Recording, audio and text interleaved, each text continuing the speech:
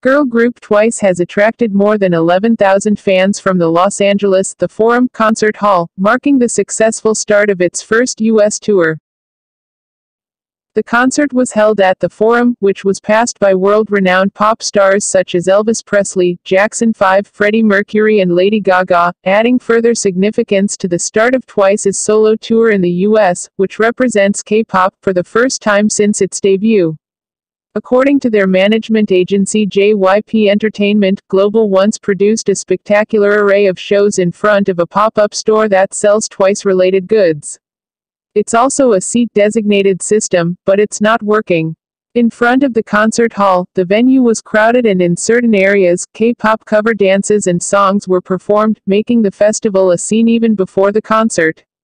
In the concert, Twice performed splendid performances through its previous hit Parade and Unit stage, pleasing local fans who waited for Twice's first concert in the U.S. Fans responded to Twice's passionate stage with crowds, and the members also actively encouraged fans to respond and enjoyed the stage together.